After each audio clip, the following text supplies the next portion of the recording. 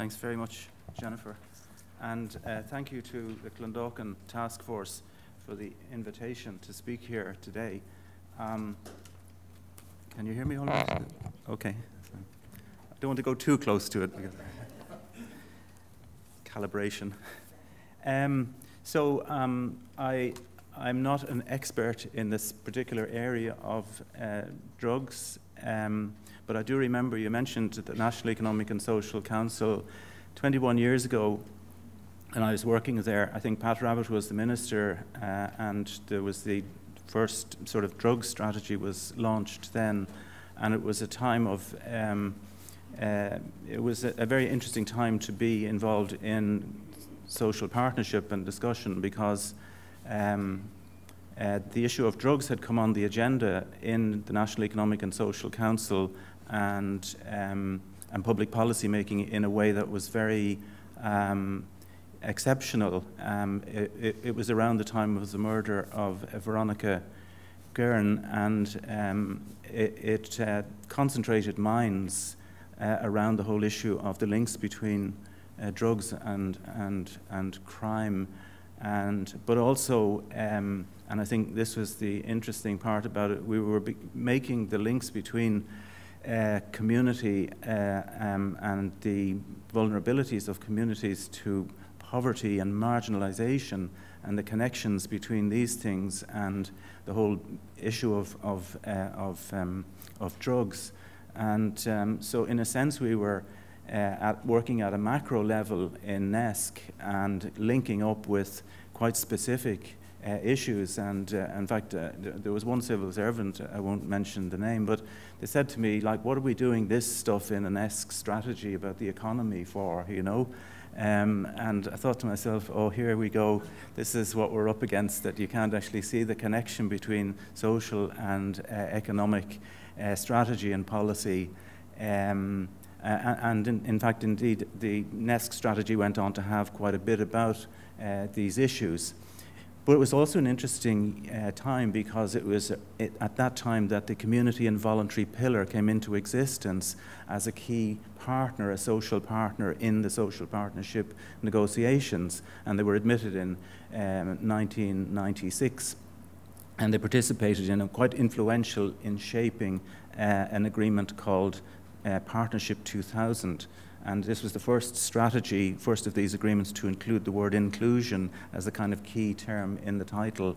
And then that became the basis, the strategy that NESC wrote was called Strategy into the 21st Century, and it included the concept of inclusion. Then we had Partnership 2000 based on that. And this was the first time that the community pillar were actually inside the room, inside the tent, or inside whatever it is you want to call it. They became part of the elite. A colleague of mine said to me around that time, he said, we were at some gathering of, I think there were actually a lot of community workers and youth workers, and he said to me, if you threw a stone in this room, you'd probably hit a social partner. Such was the extent to which the concept of social partnership was being broadened out at that time. So we use the term social partnership in Ireland, and we use the term partnership, and we often overlay the two, and sometimes we confuse the two. So I thought that what I would try to do today would be to make a few points about social partnership and local partnership, and maybe define what I mean by those and distinguish between them, and then to look at the fact that in Ireland we have a hybrid of social partnership and local partnership. And one of the key elements in that hybrid process, hybridization that took place, sorry for using words like hybridization, and you'll see I use words like asymmetric engagement as well, but I was brought up in a family that always used to say, you know, don't express something in words of 2 syllables when words of 3 or more will suffice. So I find it hard to get out of the habit. So I shouldn't blame my family for that. Anyway, so one of the innovative parts of the kind of hybrid in the Irish case was the introduction of the community and voluntary pillar. And that concept of the community and voluntary pillar also led people to ask questions about the nature of our social partnership, and whether something was happening that was really exciting and important, or whether in fact it was a deeply pessimistic development. But there were various different sort of views on that. And this led me in fact on to eventually to to do my doctorate on the subject of the community and voluntary pillar, as it happens, and hence the name with more than 2 syllables for the book that I wrote about that. So I want to reflect a little bit on what might be the significance of that, and also then to maybe say a few very, very brief words about maybe what is the future in terms of state voluntary sector relationships in Ireland, because obviously the landscape has changed quite a bit. Maybe I should put this into, oh, it's coming up in full size here. That's okay, yes, it looks different on the screen here. Okay, so first of all, social partnership. What is social partnership? A social partner maybe is the easiest thing to, if we start with a social partner. Social partner is a less adversarial word for trade unions and employers. So instead of talking about the class struggle, we talk about the social partners. Okay, so that's basically in a nutshell. So the social partnership, in a sense, is the employers and the unions sitting down and negotiating in some form across the table. In this context, the name neo-corporatism was invented after the Second World War. Neo meaning new, but corporatism meaning corporate bodies. So these 2 corporate bodies, the peak organization of the unions, the peak organization of the employers, would sit down, and often they would sit down, and usually they sat down along with the government, and they would hammer out a 3-sided sort of agreement. And this was known as neo-corporatism because it was after post-Second World War. Corporatism meant something very different after the First World War, before the Second World War. We won't go into that. But in this post-war era of the growth of the welfare state, the unions were quite influential. Social democracy was on the rise. And so we talk about societal corporatism, because this is society emerging and demanding and improving wages and the social wage, developing the welfare state, Keynesian economic policy, all the rest of it. So that was the kind of predominant pattern until the 1980s, and then it gave way when you had other forms of corporatism emerging in the 80s. We call it supply-side corporatism, or state-directed corporatism, which emphasized structural reform and was often dealing with challenges of austerity. And the choice was often put before societies of, are you going to go down the neoliberal, decentralized sort of liberal market approach, or are you going to have a corporatist approach where we try and get people to agree? But often they were agreeing on sacrifices that would be exchanged for promised benefits in the future. And that's indeed what happened in the Irish case. So in its essentials then, social partnership in this context means a sort of a tripartite model with the state, the employers and the unions working together. So the state get involved in things that are normally left to the unions and the employers, and the unions and the employers get involved in things that are normally left to the state. So in that way there's a kind of a complex bargaining or political exchange system set up. And it can include things like taxation, wage bargaining, but other things, distribution more generally, and also productivity. So the key modality in this concept is bargaining and tripartite bargaining. So bargaining is a kind of it's a particular modality of rebalancing things in society. Other modalities would be you elect the government and the government decides. But bargaining becomes an important modality besides the simple, straightforward, representative, democratic way of doing things. And of course, there are all sorts of arguments about whether, the one is strengthening the other or taking away from the other. So in the Irish context, then, the experience of bargaining has gone through various phases. During the 1970s, we actually had a centralised system of wage bargaining, but it was bipartite. So there was a thing called the Employer-Labour Conference, and they negotiated on wages, but that wasn't coordinated with what the government was doing. And the system was demand side, so the government were spending money and the unions were looking for higher wages to compensate for the inflation that was happening at the time. So you had a continuation of inflation in the 1970s, and wages were, in a sense, increasing in monetary terms but not increasing in real terms. But you also had high levels of unemployment and increasing, and these weren't going away just because the government was using old-style, conventional kind of Keynesian methods. In the 1980s, that broke down, and for 6 or 7 years, we had decentralized collective bargaining. And this was a time of a weak economy, also a weak government, and rising national debt. And we had extensive poverty, growing marginalization of communities over this time. which provides an important backdrop to the context, the rise of community and voluntary organisations and subsequent developments in social partnership. So in 1987 we had a return to an attempt at coordinating the various actors, the social partners. And again, it was a return to centralised bargaining. This was under the Haughey government of 1987, and it was coordinated, but it was supply side in emphasis. So it was dealing with structural problems. It was attempting to get down national debt. The unions went in knowing that they weren't going to get wage increases in the short run. They had to wait until the economy turned around, which as we know, it did. And we refer to this sometimes as competitive corporatism. At this stage, the community and voluntary pillar didn't exist, but the community sector were outside. So apologies for this slide.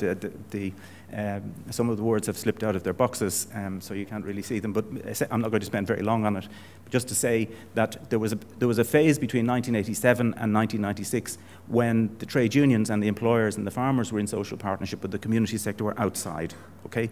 And then from 1996 and 97 onwards, the community and voluntary pillar was created.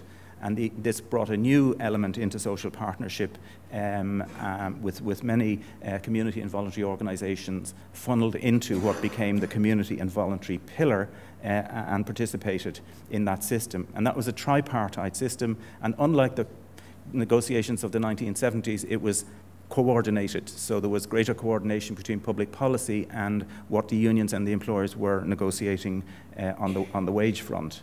And this all continued until 2008 with the global financial crisis and the ensuing catastrophic effects that had on our society.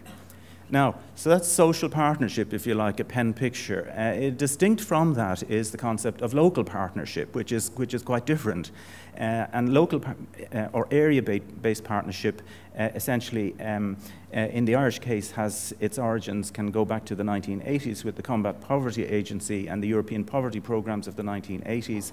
They were focused on pilot projects to tackle poverty and marginalisation. And the methodology was decentralized, local, area-based approaches. And there were pilot projects, and these projects were analysed and evaluated. And lessons were drawn, not just in Ireland, but across Europe.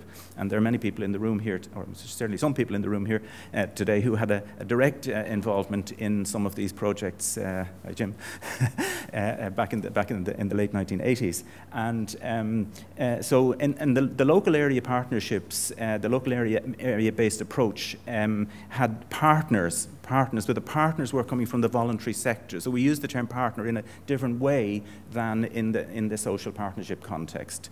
And then in addition to the community actors, statutory sector representatives, and indeed eventually other traditional social partners also got in on these bodies.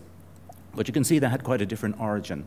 And they had a strong emphasis on participatory methodologies and participatory democracy. So this was, again, coming from a different tradition from the social corporatist, the kind of tradition that we talk about, we think about when we're looking at the social partnership. So community organisations emerged in the 1980s. Some of my slides are slightly out of sequence. I was looking at them afterwards and thinking, no, that should be before that. But if I start changing them now, it'll confuse everything. Anyway, so community organisations emerged in the 1980s. Not surprisingly, there was widespread marginalisation. There was poverty, there was inequality. The plight of women in Irish society was terrible. It was really a very, very dark decade. And NGOs emerged. For example, the Community Workers Co-op emerged. The Justice Commission of the Conference of Religious in Ireland. The Irish National Organisation of the Unemployed was established. The National Women's Council. And several other organisations emerged. Now, some of these organisations have changed their names, some more than once, and I won't go into all of that because we'd be here for 6 months if I was to do that. But anyway, they represented groups such as the unemployed, and we had long-term unemployment, the poor, and we had a huge and extensive problem with poverty. And I'm not just talking about relative poverty, I'm talking about poverty and deprivation on a very severe scale. And we also had problems in relation to marginalised areas that were seeming to be cut off and affected intensely by the problems associated with poverty. So it wasn't just an individual experience of low income, it was actually a whole societal sort of experience affecting people of all ages. And the position of women in society, which was, of course, very, very marginal and very unequal in Ireland at that time. So these organisations began to engage with the Department of Social Welfare, they engaged with the government, lobbying through the European Union, critiques, lobbying, protest, analysis, learning from the work done through engagement with combat poverty, putting forward new approaches to local development and income maintenance. Some of these organisations, for example, the Community Workers Co-op, Neil Crowley in particular, became knowledge holders on social inclusion and European funding and learned all about this sort of systems that were available for supporting new ideas and innovative local partnership. And they also were sort of representing a very large portion of Irish society which felt left outside of social partnership. The trade unions were there, the employers were there, the government was there, but what about all the people that weren't represented by them? And in fact, Charlie Hoy was asked about this in the Dáil one day back in 1990, I think it was, and he was asked about this by a TD, and he says there's no need for any other representation. They're all represented by the trade unions and the farmers' organisations and so on. So and how wrong he was. Anyway, so what we begin to see then is a kind of coming together of the two areas of campaign and reform around social partnership and community local level partnership, and this is really what you see in the first half of the 1990s, is this kind of evolution of the two and the kind of overlap of the two in social partnership.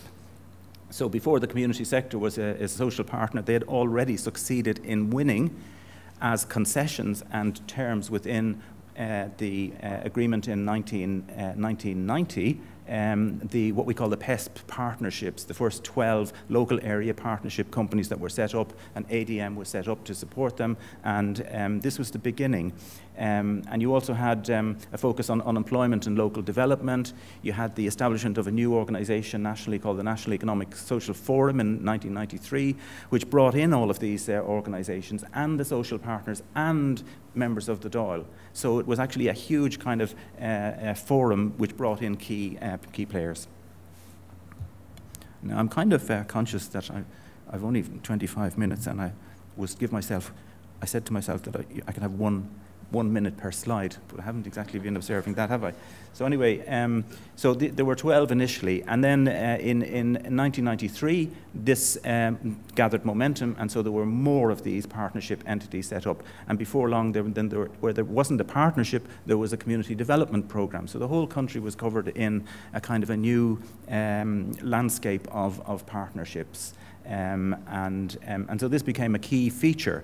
And it was something that was going on in tandem with the growth of the development of, and Paul studied community and youth work and got the qualification in it.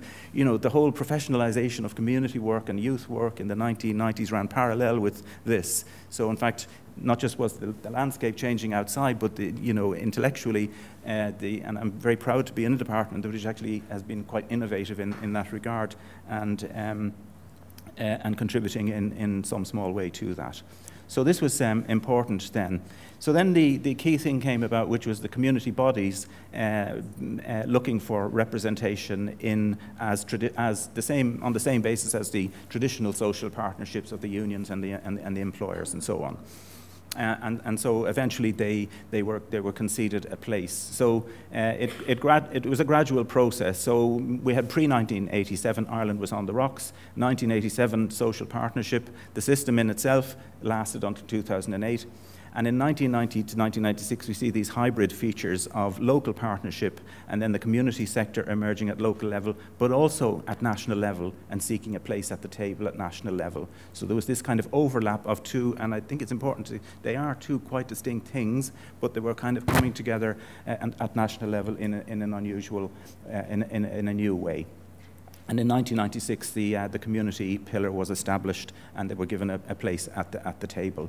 So this led people to question, well, what is the community and voluntary pillar? What is the significance of this? It's not a trade union, it doesn't represent workers, it has no bargaining power, so what's it actually, you know, and does it have any legitimacy? This was another question. So these were the kind of questions that were asked. So, and in analysing analysing the social partnership, and in particular the community pillar, people were saying, well, this is just a system for incorporating organisations. That's all it's going to do. So you have that analysis here. Two guys sitting on the side of the road. One says, I can say with confidence that I have never sold out. So the argument may be that a more optimistic view of social, the entry of the community and voluntary pillar into social partnership was that now social partnership wasn't just about bargaining, it was about deliberation. And so all social partners had to be more reasonable and learn from each other. And they had to develop more kind of porous boundaries and to be more open to the ideas of other groups. So this was a kind of an optimistic view that it was kind of post-corporatist deliberation. And then there were those people like Bill Roach, for example, who argued that essentially it's still a bargaining system. Still a bargaining system, you have to have bargaining power to be in it. And insofar as the community pillar have a role, they're bargaining for the social wage. They're trying to negotiate for the social wage. But they all sort of saw it as a kind of a closed loop. But nobody had really done any empirical research on the topic. So this is where I actually didn't really start out wanting to use big words for the name of this book that I did on the thing. It just happened that I was trying to find words to describe what I was looking at, and these are the words that kind of came into, and that was many years later.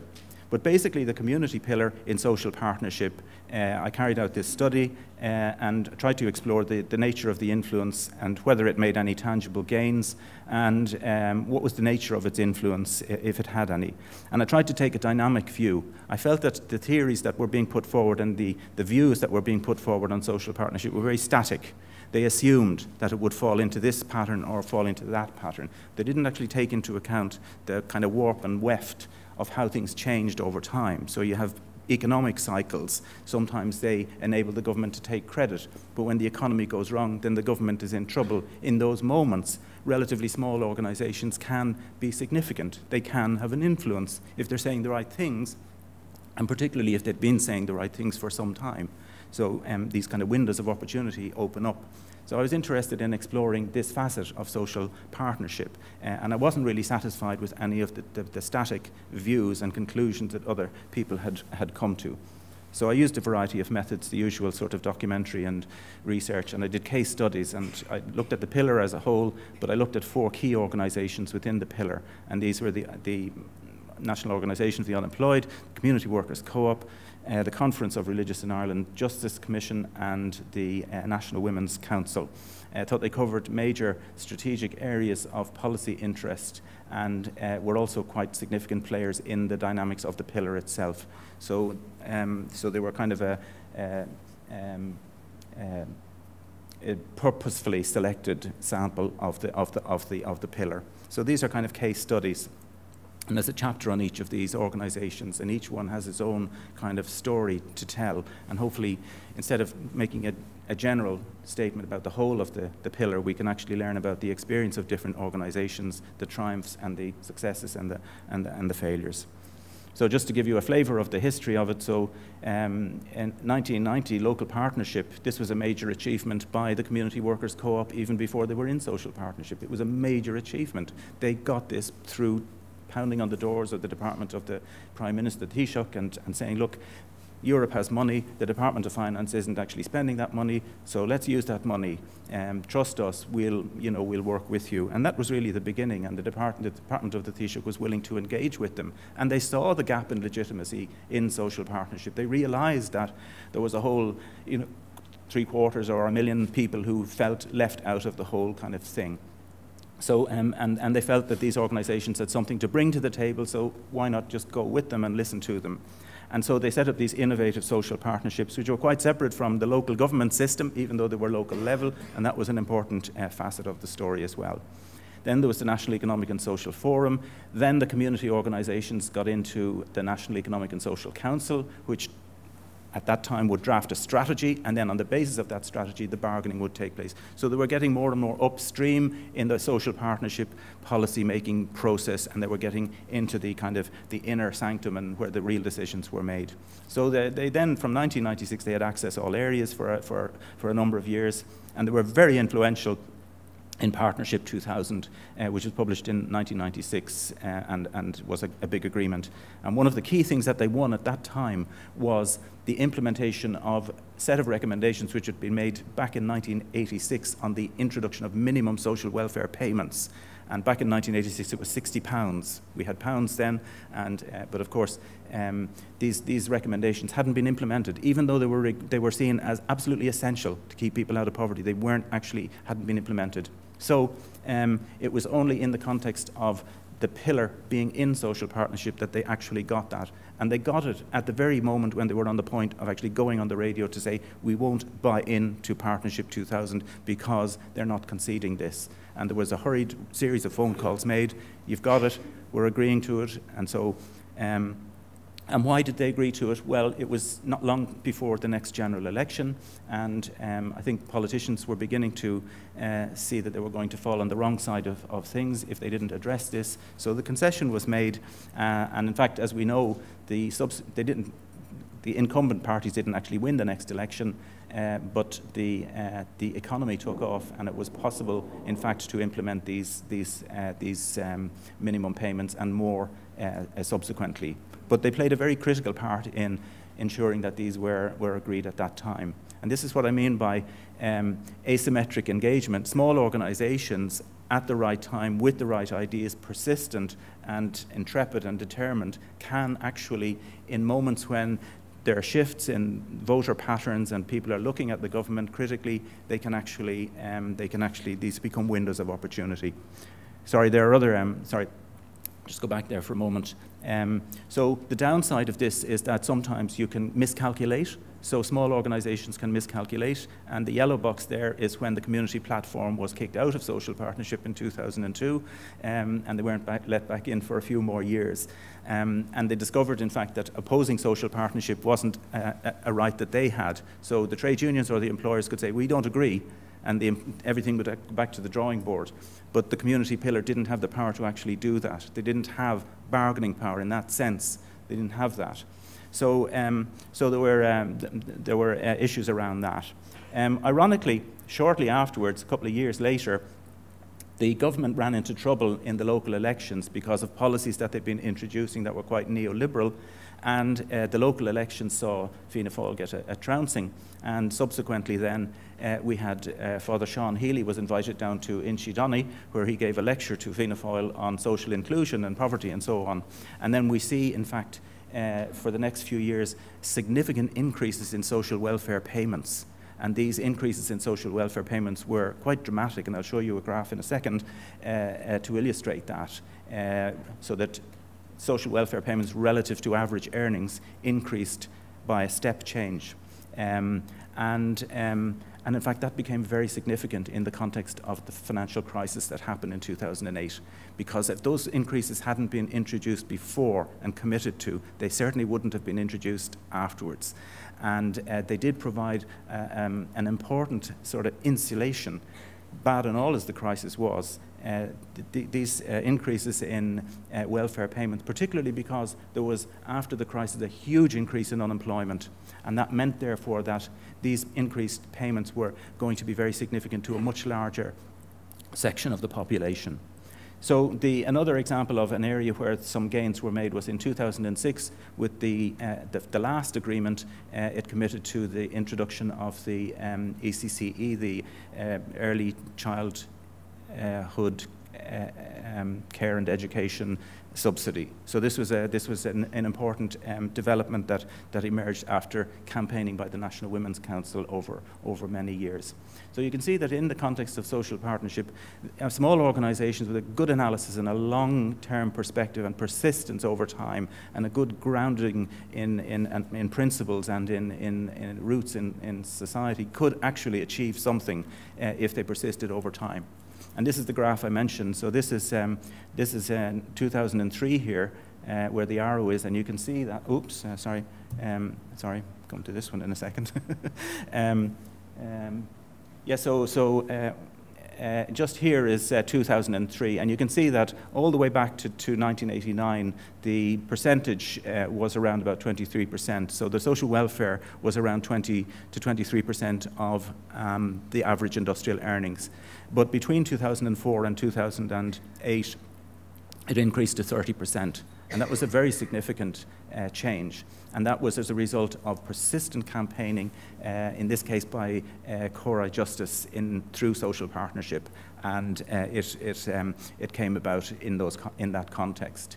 So what this illustrates is that over time, if you persist, if you have an analysis, if you're addressing important questions, then you might not be winning all of the time. You might not be able to bargain in the same way that trade unions bargain, but you can, by being intrepid and determined, you can actually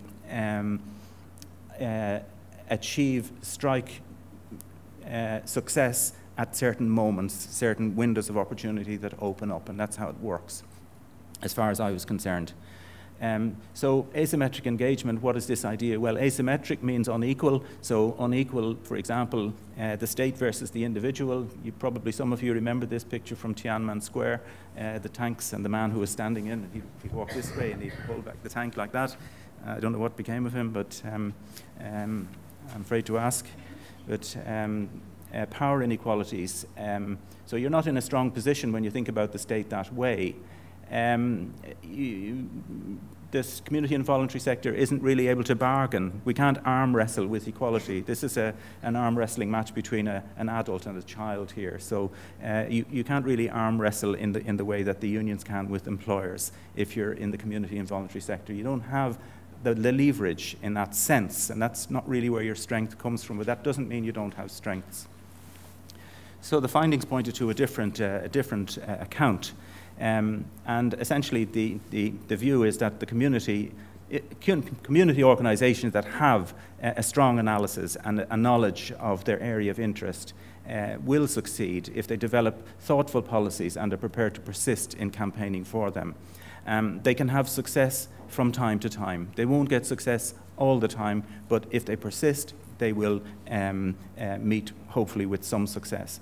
And a key to their success is, in fact, shifts in the demos, shifts in the electorate, shifts in what the general public feel about government and what's legitimate. So there are times when the government feels they are legitimate. There are times when people feel they're not quite so legitimate because they're not doing the right things. And this fluctuates a lot.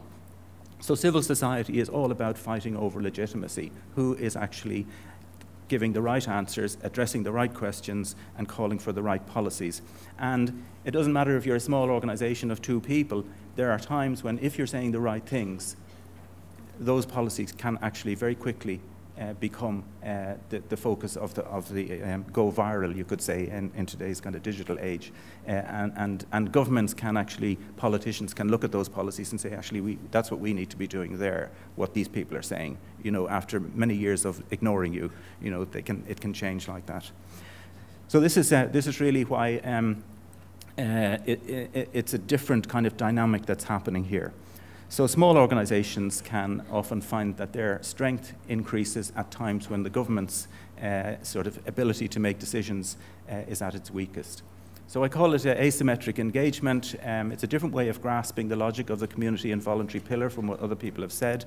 It stresses the difference between small organizations and the traditional social partners which use bargaining. Crucially, small organizations with a clear community link tacitly relate to the demos, to the people. And it's that sense of connection to the people that rooted in real issues, real social issues, that's important. If you want a politician who does it today, Bernie Sanders is a very good example of that. So they can address important political questions that refer to the common good, justice, equality, and so on. Now, these organizations aren't rational actors in the sense that they're looking to maximize their own position. That's not really what drives them. They're actually driven by ideas and values, and they put these ideas and value forward, and they become advocates for these causes. And within that, they become policy entrepreneurs. So they develop specific policies based on these values, and sometimes they get listened to. Sorry for the Latin here. Suaviter in modo, fortiter in re. It goes back to Karl Marx, but basically firm in principle, gentle in method.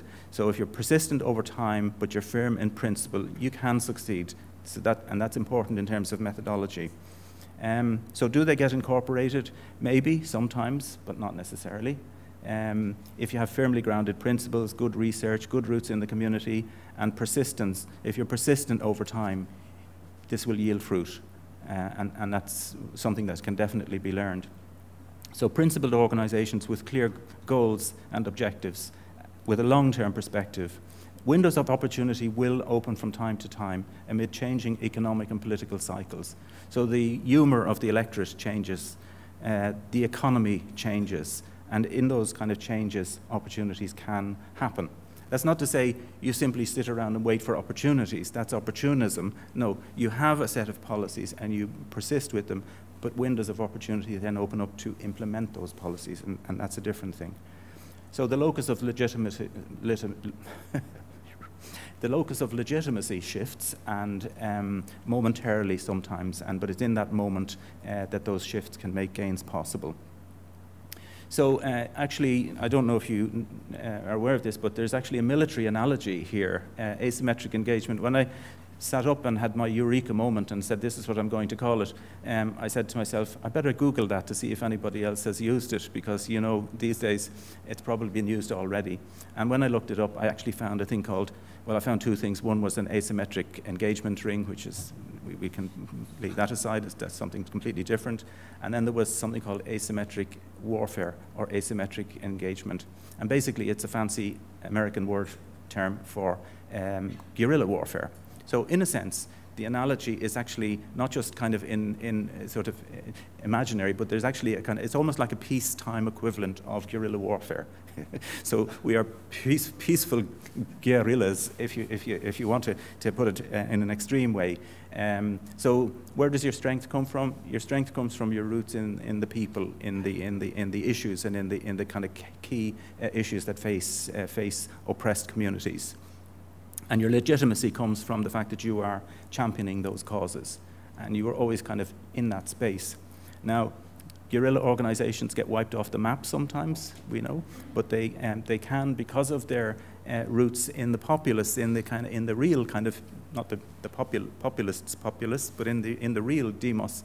This is a great strength that they have, these organizations.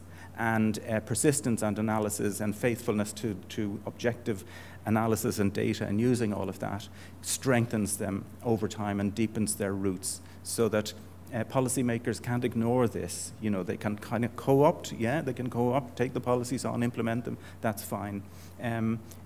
Sometimes they resist, and sometimes they feel, well, the economy is going all right, why are you talking about this stuff? You know, unemployment has gone down, why are you talking about community development and drugs? That'll all get solved down the road, leave it to the economy. A kind of trickle-down economics thinking, you know, which underplays the importance of direct intervention. So that's basically it. The only thing I have on this last slide is just to say, well, in the future, whereas community sector, social partnership has disintegrated since 2008. 2009, the employers walked away, then the government introduced wage cuts, so we don't have centralized wage bargaining.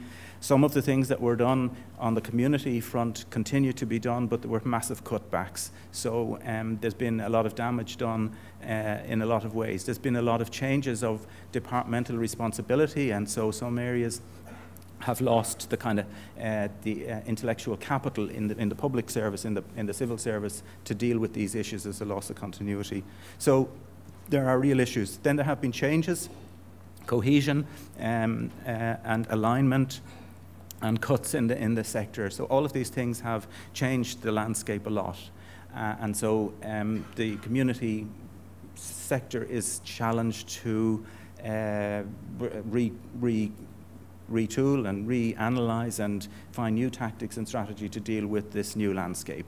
So that's the situation we're in now.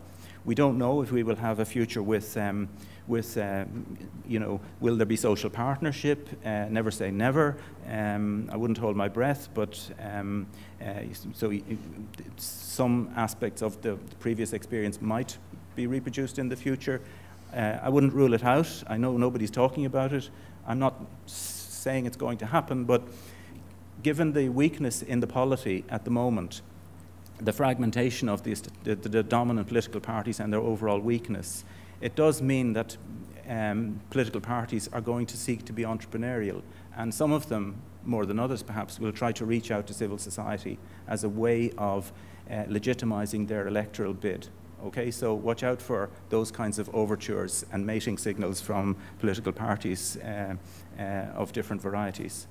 Multi-party, multi-partite local partnership can continue to work in building democracy and in strengthening citizenship and addressing key problems and challenges. And that's maybe where some of the dots can be connected today with the work that people are doing in the context of the Clondalkin task force, connected out into the areas of tackling social exclusion and poverty and inequality. These are vitally important, and strengthening local democracy, and I mean participative as well as representative democracy, is absolutely vital in that. So a new architecture of local area bodies poses challenges, but you know, dealing with challenges is what the community sector does best. Thank you.